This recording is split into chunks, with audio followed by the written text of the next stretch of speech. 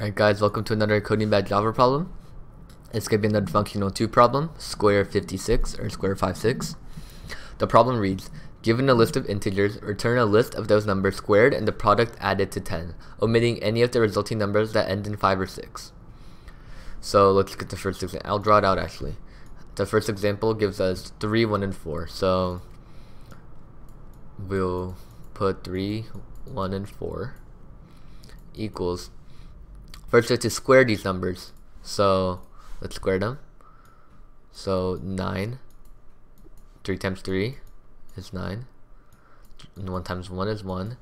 And 4 times 4 is 16. Now we got 9 and 1 and 16.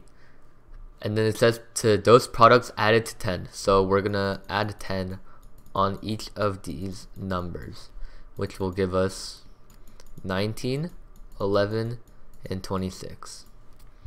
Now it says that we have to omit any of the resulting numbers that end in 5 or 6. That ends in 9, so that's okay. That ends in 1, so that's okay. But this one ends in 6, so that's not okay. So we're going to be taking that one out. So the resulting array that we're left with, or list I mean, or same thing, but the resulting list we're left with is 19 and 11.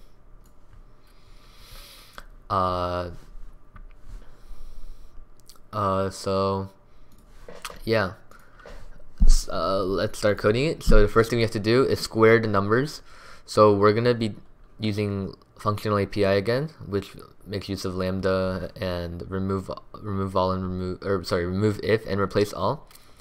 So let's do nums dot replace all, since we want to change everything in nums, and then call n as a parameter, and then do n times n.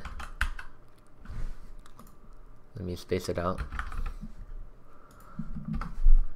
That'll basically get n, which is a number in nums, and then replace it with n times n, which is the squared version, which is what we need to do. And then we'll call nums.replace all again. And then we could do this hypothetically, we could do n and then do n plus 10. But if we want to conserve space, we can just do this all in one operation up here. So n times n and then add 10 over here. So we could get rid of this, or you could split it up, but like I'll just conserve space and put it all in one line. And then now we have to omit any of the resulting numbers that end in 5 or 6.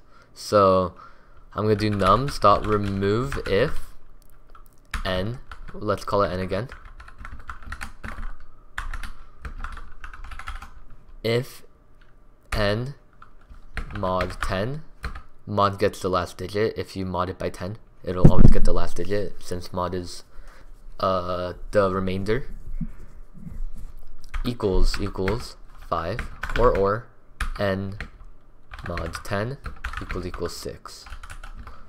Return nums, and that should work. So thank you.